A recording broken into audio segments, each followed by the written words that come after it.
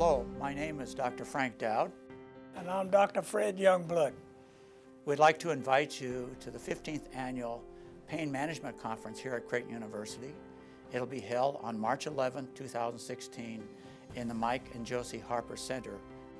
Pain management can be simple and complex at the same time, and it involves all disciplines of medicine.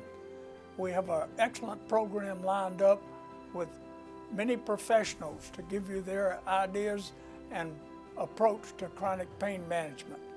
Patients who are poorly managed and hospitalization with their pain management can lead to chronic pain problems after discharge. We hope to give you a better insight in the approaches to these problems and give the patient better care upon discharge from the hospital.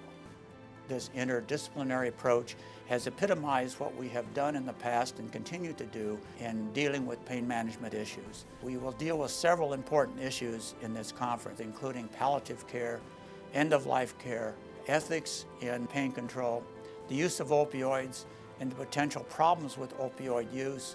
We'll deal with opioid abuse and abuse of other drugs. We will deal with oral pain, and particularly with a multi-component part of pain, namely the temporomandibular joint dysfunction.